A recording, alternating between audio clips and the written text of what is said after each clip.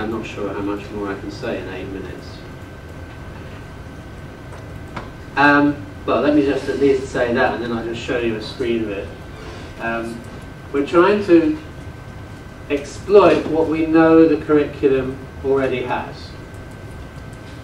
And we're sticking with this funny metaphor of tiling patterns. It seems if you look at our curriculum, these tiling patterns really are the way that we're expecting kids to make this jump to generalization.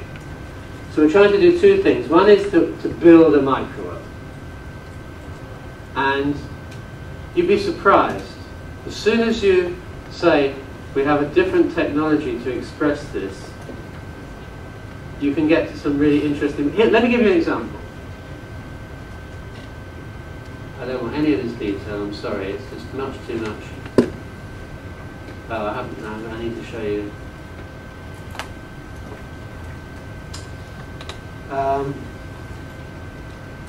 I have to stop in 7 minutes. I'm going to just try and run the software if I possibly can.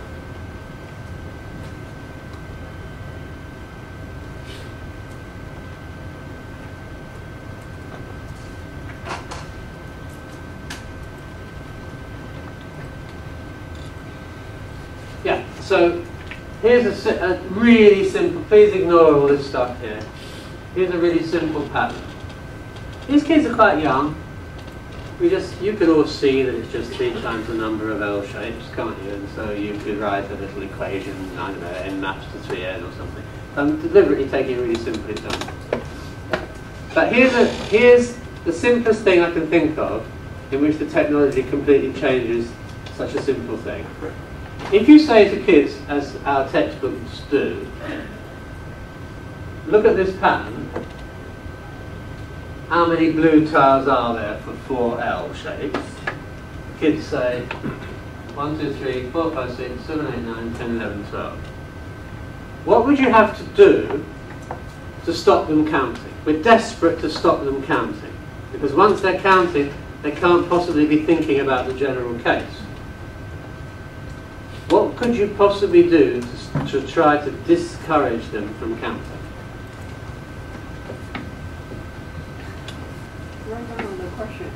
Do not count. Oh, well, you see, that's the difference between Hong Kong and England. You tell English kids what to do, they do the opposite. Yeah. No, I'm sure some of you have thought of an answer, and by the way, my answer might not be unique. But here's a really simple thing you can do. You make sure that when you give them the problem, it's moving. It's moving around the screen, it's changing its length.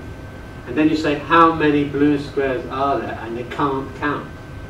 Because it's like they're trying to keep it still, and you say, no, it's not. Yeah. And so, what could you do in that situation? I'm frightened to touch the system, it's so fragile at the moment, but you just have to imagine that there's patterns moving and a different number of L shapes. And what could you do? The only thing you can do is you can say, well, I don't know. There seem to be like 3 in each blob, and so there are 3 times the number of blobs, and it's kind of encouraging you to think about the general case. So it's I can hardly think of a simpler example.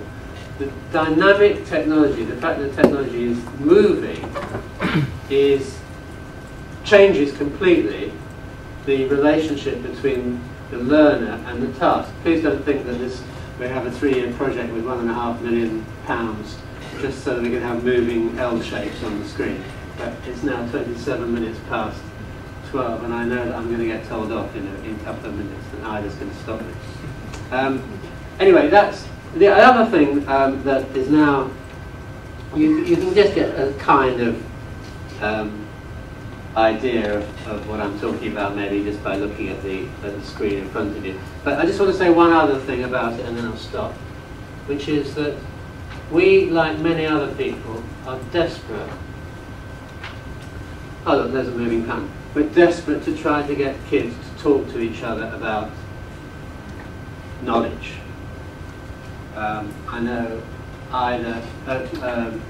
Nancy has a project called Knowledge Building or Knowledge something. Knowledge, yeah.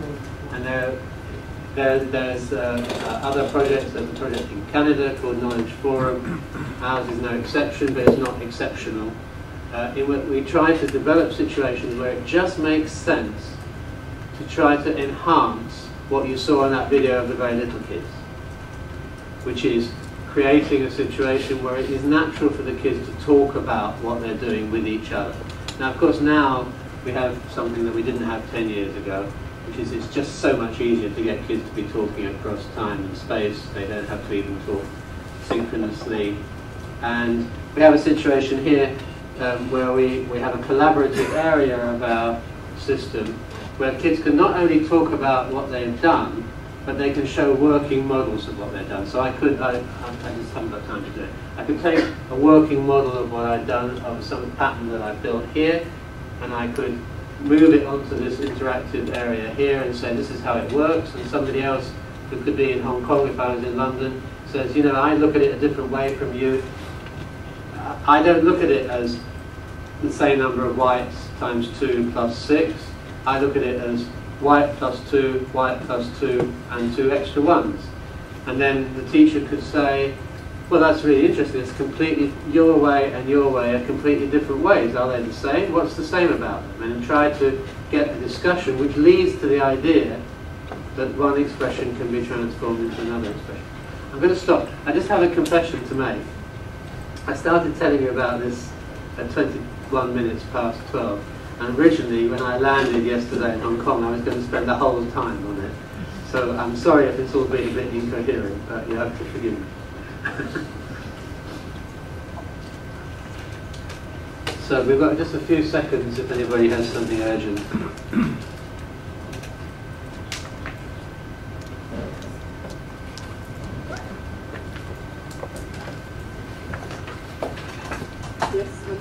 What you have shown with the simulations, the social science, is very impressive. Yeah. I come from Malaysia, so I know what diversity is all about. Yes. People living in areas that people congregate. What I want to say is that maybe there is a need to really to help children or even help people to think that simulation is just a simulation, because basically, as you say, it's so neat that you are so attracted to it that policymakers can actually use that to make some decision based on certain principles. Well, sorry, 3 quick things. One is, please understand, this is one model out of hundreds that I could have shown you that have nothing to do with the simulation. Secondly, as I said, it's not my model. Yeah. But what I think is important is to try to give people, learners who are going to become citizens, enough different lenses through which they can see the world. So, of course, the problem you talk about is a social scientific problem. But it helps to notice that there is a mathematical dimension, which is, you don't have to have somebody orchestrating this for something to go wrong. It just happens by itself. It's almost a mathematical necessity. And by the way, notice how weak the model is. If you're not happy, randomly jump somewhere else. That's not what people do. So that makes it worse, in a way. So I just think this social science needs to open its eyes to the mathematical and scientific dimension, which it has, of course, in many areas of social science. Now, economics, for example, is just mathematics, and not very good mathematics at that. But the other is true as well. There's a lovely simulation in this piece of software, simulating 3-dimensional movement of objects just in 2 dimensions.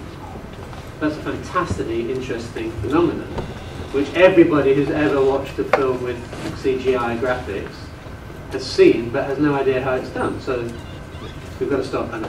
Yeah, I think we can stop.